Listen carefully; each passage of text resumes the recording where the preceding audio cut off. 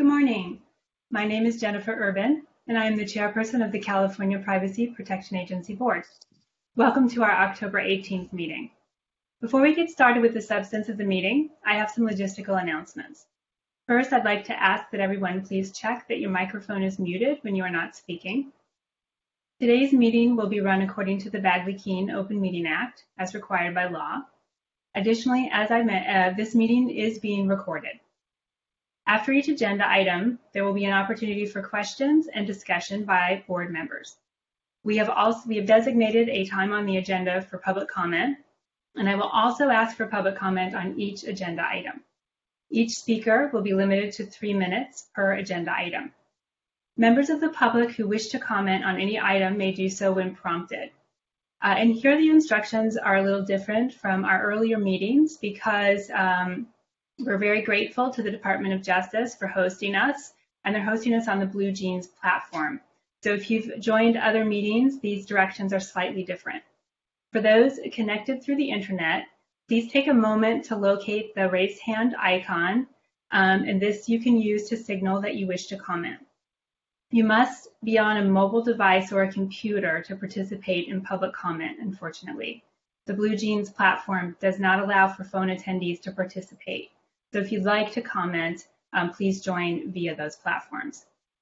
Once you've requested to comment by pressing the raise hand icon, you will be accepted and you'll be prompted to click continue. You must click continue in order to complete the process. You will then be unmuted and prompted to speak, and you'll have up to 3 minutes to make your comment. When your comment is completed, the moderator will mute you. It is helpful to identify yourself, but as always, this is entirely voluntary, and you can also input a pseudonym when you log into the meeting. I'd like to remind all speakers to stay on topic and keep your comments to 3 minutes. Relatedly, I would like to remind everyone of the rules of the road under Bagley-Keene. Both board members and members of the public may discuss items on the agenda only. Items not on the agenda can be suggested for discussion at future meetings when the board takes up the agenda item designated for that purpose. I think it's number 14 today. The board welcomes public comment on any item on the agenda, and it is the board's intent to ask for public comment prior to the board voting on any item. If for some reason I forget to ask for public comment, please use the raise your hand function so the moderator can recognize you if you'd like to speak. For those joining later in the meeting, the moderator, we will take a break, probably around noon or 12:30 for lunch, depending on where we are in the agenda, and shorter breaks as needed. Please note that our first agenda item today is a closed session item, so I will establish a quorum, request comment, and then the board will go into closed session. When we are finished, we will return to this public session. I can't perfectly predict the timing, but my expectation is that we will return within an hour or an hour and a half. I'll repeat some of this introductory information for anyone who was waiting to join until we went into the public session items. I'd like to pause to thank the board members for their service and all the people working to make this meeting possible. I'd like to thank the team from the Office of the Attorney General supporting us today, Mr. Thomas Bruder, who is acting as our meeting counsel, Ms. Trini Hurtado, who is acting as moderator and is the conference services expert who has organized this meeting infrastructure, Ms. Susan Wayland and Ms. Rachel Frazier for taking minutes, Ms. Deborah Castanon for assisting with moderation, and Ms. Stacy Heinzen for organizing all the staffing and resources.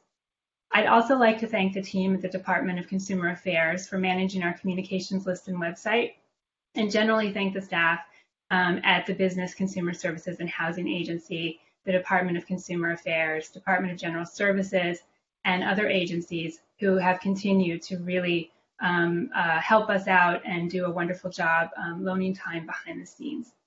I would now like to call the meeting to order and ask our moderator, Ms. Hurtado, to please conduct the roll call.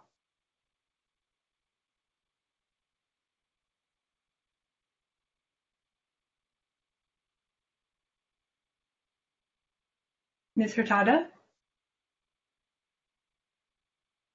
Of course, I would be the one to not unmute my mic.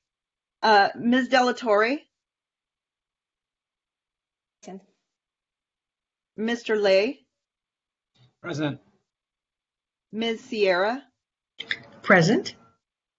Mr. Thompson, Present. Ms. Urban.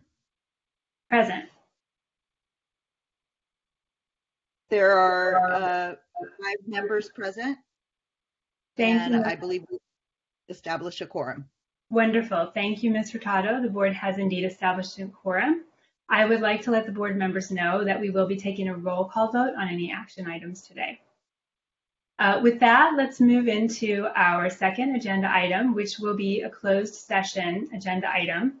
The board will go into closed session for discussion and possible action on the appointment of Executive Director, Chief Deputy Director of Administration, and Chief Privacy Auditor under authority of Government Code 11126, subsection A, subsection 1.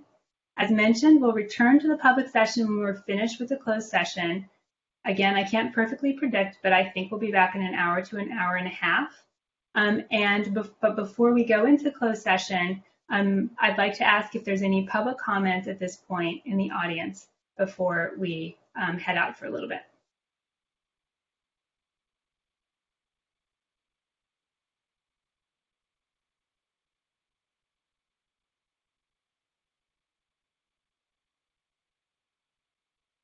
Do you see anyone, Ms. Hurtado?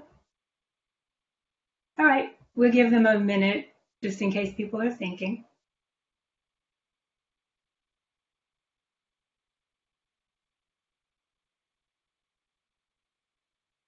Wonderful, thank you. With that, the board members will leave the session for the moment, and we will return after we're done discussing our closed session item. Thank you again, everyone, for attending our meeting today.